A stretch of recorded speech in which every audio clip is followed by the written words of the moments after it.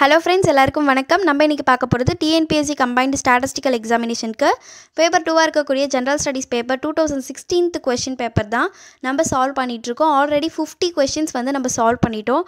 So அந்த வீடியோஸோட link எல்லாம் ஒரு பிளேலிஸ்டா போட்டு உங்களுக்கு டிஸ்கிரிப்ஷன்ல கொடுத்திருக்கேன். செக் பண்ணி பாருங்க.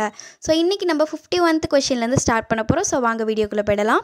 So the acid strength of halogen acid is one of the following order அப்படினு கொடுத்திருக்காங்க. நான் இங்கிலீஷ்ல மட்டும் ரீட் பண்ணி காட்றேன். தமிழ்லயே ரீட் பண்ணா சேர்த்து ரொம்ப டைம் ஆகிரும். சோ கீழ நீங்க தமிழும் வந்து சேர்ந்து ரீட் பண்ணி பாருங்க. ஒரு ஆசிட் ஸ்ட்ரெngth வந்து கொடுத்திருக்காங்க ஹாலஜன் ஆசிட்க்கு. அத வந்து ஒரு ஆர்டர்ல கொடுக்கணும். சோ அதுக்கு வந்து நமக்கு 4 ஆப்ஷன் கொடுத்திருக்காங்க. நம்ம தான் கரெக்ட்டான ஆப்ஷனை சூஸ் பண்ணனும். சோ ஃபர்ஸ்ட் பாத்தீங்கன்னா எதில இருந்து சின்னதா போயிட்டே இருக்கு. ஃபர்ஸ்ட் வந்து சின்னது அப்படினு பார்த்தோம்னா HF. அதாவது ஹைட்ரஜன் ஃப்ளோரைடு. சோ அதோட அதிகமா இருக்குது HCl ஹைட்ரஜன் குளோரைடு. அடுத்து ஹைட்ரஜன் புரோமைடு, அடுத்து ஹைட்ரஜன் அயோடைடு. அதான் வந்து இருக்கிறதுலே லார்ஜஸ்ட். ஓகேவா, கிரேட்டர் தென் சிம்பிள் போட்டுருக்காங்க. சோ அடுத்த क्वेश्चन பார்ப்போம். 52nd question the health is affected by அப்படினு கொடுத்து ஒரு 4 ஆப்ஷன் கொடுத்திருக்காங்க. நம்மளோட ஹெல்த்ங்கிறது எதால எஃபெக்ட் ஆகுது அப்படினு சொல்லி 4 கொடுத்திருக்காங்க. சோ அதுல எது கரெக்ட் அப்படினு பார்க்கணும். Genetic disorders only அப்படினு கொடுத்திருக்காங்க. Deficiency of vitamins and minerals, infections only, lifestyle of an individual. Genetic disorderனா இது மாதிரி பரம்பரை வியாதி அது மாதிரி நிறைய சொல்லுவாங்கல்ல. சோ ஒவ்வொரு ஜீன்ஸ்ல இருக்கக்கூடிய disorders. சோ அது நம்ம ஹெல்த்தை வந்து எஃபெக்ட் பண்ணும். அடுத்து பாத்தீங்கன்னா நிறைய சத்து குறைபாடு, மினரல்ஸ், விட்டமின்ஸ் எல்லாமே இதுவுமே நம்ம ஹெல்த்தை ஸ்பாயில் பண்ணும். அடுத்து இன்ஃபெக்ஷன்ஸ், நிறைய புது இன்ஃபெக்ஷன்ஸ் எல்லாம் வந்துட்டு இருக்கு. ஸோ அதுவுமே நம்ம ஹெல்த்துக்கு நல்லது கிடையாது. அடுத்து life style of an individual. So ஒருத்தர் வந்து ஒரு பிளேஸில் இருப்பார். ஸோ அதோட வேறு பிளேஸ்க்கு போகிறப்ப அது அவங்களுக்கு ஷூட் ஆகாது. ஸோ அவங்க லைஃப் ஸ்டைல் வந்து மாறுறப்ப அதுவுமே அவங்க ஹெல்த்தை பாதிப்படையுது. ஸோ இது எல்லாமே வந்து நம்மளுக்கு பார்த்தீங்கன்னா ஹெல்த்தை எஃபெக்ட் பண்ணுற மாதிரி தான் இருக்குது. ஆப்ஷன் டி தான் கரெக்ட் ஆன்சர். ஸோ அடுத்த கொஸ்டின் பாருங்கள். Which one of the following is not and halide ஓர். இதில் எது வந்து ஹேலைடு ஓர் கிடையாது, க்ரையோலைட் தான். ஆப்ஷன் சி தான் வந்து கரெக்ட் ஆன்சர். ஸோ அடுத்த கொஸ்டின் பார்ப்போம். த RNA which carries the genetic message from nucleus to the ribosome. ஒரு RNA அப்படின்னு நம்ம எல்லாத்துக்கும் தெரியும். RNA, DNA இதெல்லாம் படிச்சிருப்போம் இல்லையா. ஸோ RNA அப்படிங்கிறது ஒரு ஜெனட்டிக் மெசேஜை வந்து எடுத்துகிட்டு போகுது. அது எங்கேருந்து எடுத்துகிட்டு போகுதுன்னா நியூக்ளியஸ்லேருந்து ரிபோசோமுக்கு எடுத்துகிட்டு போகுது. ஸோ அதை என்னன்னு சொல்லலாம்னா mRNA அப்படின்ட்டு சொல்லலாம். ஸோ அடுத்து 55th கொஸ்டின் பாருங்கள். 55 question. Who discovered RH blood group. RH blood group அப்படின்னு ஒன்று இருக்குது, நம்ம எல்லாத்துக்கும் தெரியும். ஸோ அதை வந்து யார் கண்டுபிடிச்சாங்க ஃபஸ்ட்டு அப்படின்னு பார்த்தீங்கன்னா லான்ஸ்டைனர் அண்டு வீனர். இவங்க தான் அந்த ரத்த வகையை கண்டுபிடிச்சவங்க அப்படின்னு கொடுத்துருக்காங்க. ஸோ அடுத்து பார்த்தீங்கன்னா hormone ஆக்சிடாக்சின் is secreted by the அப்படின்னு கொடுத்துருக்காங்க. ஹார்மோன் ஆக்சிடாக்சினை பிட்யூட்டரி கிளாண்ட் தான் வந்து செக்ரேட் பண்ணுது. ஸோ ஆப்ஷன் சி தான் வந்து ரைட் ஆன்சர். ஸோ அடுத்த கொஸ்டின் பார்ப்போம். கந்தகா வாஸ் த நேம் ஆஃப் அப்படின்னு கொடுத்துருக்காங்க.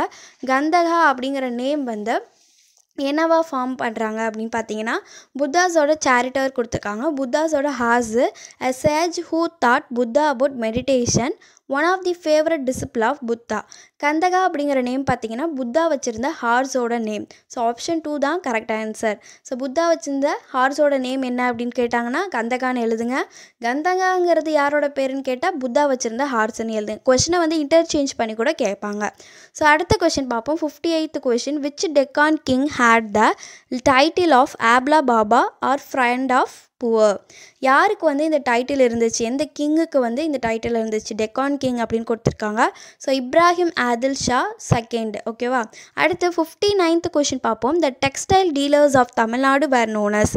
தமிழகத்தில் சேர்ந்த துணி வணிகர்களை எப்படி அவங்களுக்கு பேர் அப்படின்னு சொல்லுவாங்க அப்படின்னா அறுவை வணிகர் அப்படின்ட்டு சொல்லுவாங்க. ஸோ நெக்ஸ்ட் 60 கொஸ்டின் பாருங்கள். த queen of the Arabian sea board. Queen of the Arabian sea board, அரபிக்கடலோட ராணி துறைமுகம் அப்படின்னு எதை சொல்லுவாங்கன்னா கொச்சியில் இருக்க துறைமுகத்தை தான் சொல்லுவாங்க.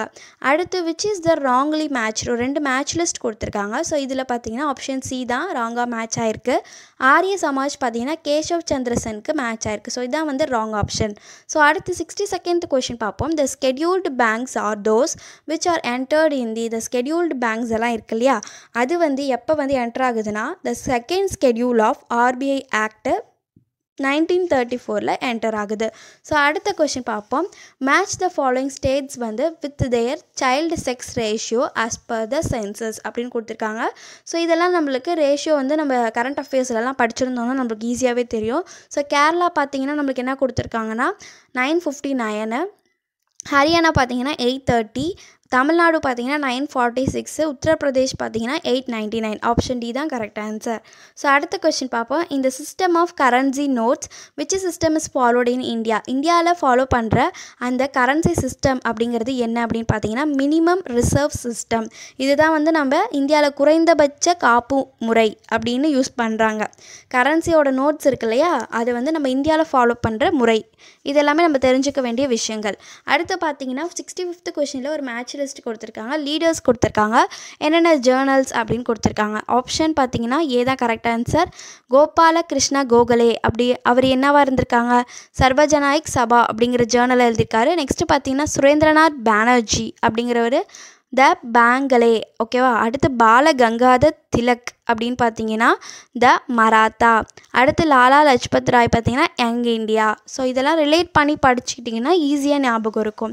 இப்போ பேனர்ஜி அப்படின்னு பார்க்குறப்ப நம்மளுக்கு என்ன கொடுத்துருக்குறாங்க, பேங்கலே அப்படின்னு கொடுத்துருக்காங்க. ஸோ அந்த மாதிரி பிபி அப்படின்லாம் ஞாபகம் வச்சு நம்ம ஷார்ட்கட்லாம் வச்சு படிக்கலாம். ஸோ ஷார்ட்கட்ஸ் அப்படிங்கிறதுக்கு நம்ம நிறையவே வீடியோஸ் போட்டிருக்கோம். ஸோ செக் பண்ணி பாருங்கள். ஸோ நெக்ஸ்ட்டு பார்த்தீங்கன்னா 66th கொஸ்டின் பாருங்கள். What is the special about the following personalities. விடி சவார்கர், ஹர்டயல் அண்டு மதன் லால் திங்ரா அப்படின்னு கொடுத்துருக்காங்க. இவங்கெல்லாம் என்ன ஒரு பர்சனாலிட்டிஸாக இருந்தாங்க அப்படின்னா ஸ்பெசிஃபிக்காக இந்த 3 பேர் கொடுத்துருக்காங்க. ஸோ இவங்க எல்லாமே பார்த்தீங்கன்னா மெம்பர்ஸ் ஆஃப் தி இந்தியன் ஹவுஸாக இருந்திருக்காங்க. நெக்ஸ்ட் கொஸ்டின் பார்ப்போம். 67th கொஸ்டினில் என்ன கொடுத்துருக்காங்க அப்படின்ட்டு பார்ப்போம்.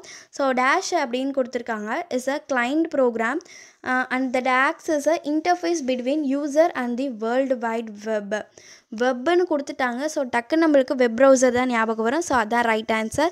என்ன அப்படின்னு பார்த்தீங்கன்னா ஒரு கிளைண்ட் ப்ரோக்ராமாக இது எதுக்கும் வந்து யூஸ் ஆகும் பார்த்தீங்கன்னா அந்த இன்டர்ஃபேஸு யூசர்ஸ்க்கும் வேர்ல்டு வைடு வெப்புக்கும் www தான் நம்ம வெப்பிலே ஆரம்பிப்போம். ஸோ அதுதான் அதோட ஃபுல் ஃபார்ம். ஸோ இதை கூட ஒரு கொஸ்டினில் கேட்கலாம், வேர்ல்டு வைடு வெப்னா www. ஸோ அது வந்து எதுக்கு யூசர்ஸ்க்கும் வேர்ல்டு வைடு வெப்புக்கும் இருக்கிறது என்னென்னா வெப் ப்ரௌசர் தான். ஸோ ஆப்ஷன் ஏ தான் கரெக்ட் ஆன்சர். அடுத்து 68th question. Who was the Indian environment activist to be honored with Goldman Environmental Prize. யாருக்கு வந்து இந்தியாவில் என்விரான்மெண்ட் ஆக்டிவிஸ்ட் அப்படின்னு கொடுத்துருக்காங்க. அதுக்கப்புறம் honoured with the Goldman environmental price Ramesh Agrawal. So அடுத்த கொஸ்டின் பார்ப்போம். Sending a legitimate looking email hoping to gather personal and financial information from the recipient of the email is called. என்ன கொடுத்துருக்காங்கன்னா ஒருவருக்கு சாதாரணமாக அனுப்பப்படுற மின்னஞ்சல் போல் மின்னஞ்சல் அனுப்பி அவருடைய தனிப்பட்ட நிதி சம்பந்தமான தகவல்களை எடுக்க முயற்சிப்பது டேஷ் ஆகும் அப்படின்னு நீங்கள் தமிழில் கூட ரீட் பண்ணி பார்க்கலாம். இங்கிலீஷ் மீடியமாகவே இருந்தாலும் உங்களுக்கு புரியலன்னா கீழே தமிழையும் சேர்த்து ரீட் பண்ணி பாருங்கள். ஸோ இது வந்து மீனிங் புரிஞ்சிருக்கும் அப்படின்னு நம்புகிறேன். ஸோ ஒருவருக்கு சாதாரணமாக நம்ம மெயில் அனுப்புகிற மாதிரி அனுப்பி அவங்களோட தனிப்பட்ட விஷயங்கள்லாம் எடுக்கிறாங்க. அந்த மாதிரி முயற்சிக்கிறதுக்கு பேர் என்ன அப்படின்னா பிஷிங் அப்படின்னு கொடுத்துருக்காங்க.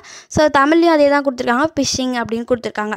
அடுத்து விச் ஸ்டேட் லான்ச்சஸ் இ-ரக்ஷா சென்டர் அப்படின்னு கொடுத்துருக்காங்க. எந்த ஸ்டேட் வந்து இ-ரக்ஷா சென்டர் அப்படிங்கிறத அறிமுகப்படுத்துச்சு அப்படின்னு பார்த்தீங்கன்னா குஜராத் தான். ஆப்ஷன் பி தான் ரைட் ஆன்சர். ஸோ அடுத்த கொஸ்டின் பார்ப்போம். 71th question. Which 2 countries recently restored their ties after 50 years. 2 பேர் அதாவது 2 நாடு அப்படின்னு கொடுத்துருக்காங்க. அந்த 2 நாடு வந்து ரெஸ்டோர் பண்ணுறாங்க. என்னென்னா 50 வருஷத்துக்கு அப்புறம் கை கோக்குறாங்க அப்படின்னு சொல்கிற மாதிரி தான். So United states and Cuba. So 72nd question பாருங்கள். With 30th NATO secretary general mister gents ஸ்டோல்பர்க் belongs to. ஓகேவா. அவர் வந்து எந்த நாட்டை சேர்ந்தவர் அப்படின்னு பார்த்தீங்கன்னா நார்வே. Third question பாருங்க. In which district of Tamil Nadu the central government is decided to set up the neutrino observatory. Neutrino ஆய்வகத்தை மத்திய அரசு தமிழ்நாட்டில் எந்த மாவட்டத்தில் அமைக்க முடிவு செய்துள்ளது. தேனியில் தான் வந்து அதை ஆரம்பித்தாங்க. ஸோ அப்போ வந்து நியூஸில் வந்துச்சு. ஸோ அடுத்து பார்த்தீங்கன்னா new approach to conservation is the establishment of அப்படின்னு கொடுத்துருக்காங்க. எந்த கீழ்கண்டவற்றில் பாதுகாப்பில் காணப்படும் புதிய யுக்திகளை பயன்படுத்துவது. பயோஸ்பியர் ரிசர்வ்ஸ் தான். ஓகேவா, உயிர்கோளங்கள். ஸோ அடுத்த கொஸ்டின் பாருங்கள். Which is the tribe not belong to Nilgiris district. ஒரு ட்ரைபு கொடுத்துருக்காங்க. எந்த பழங்குடியினர் நீலகிரி மாவட்டத்தை சார்ந்தவர் அல்ல அப்படின்னு கொடுத்துருக்காங்க. முதுவர்கள் அப்படின்னு கொடுத்துருக்காங்க. முதுராஸ். ஓகேவா, தமிழில் வந்து முதுவர்கள் அப்படின்னு கொடுத்துருக்காங்க.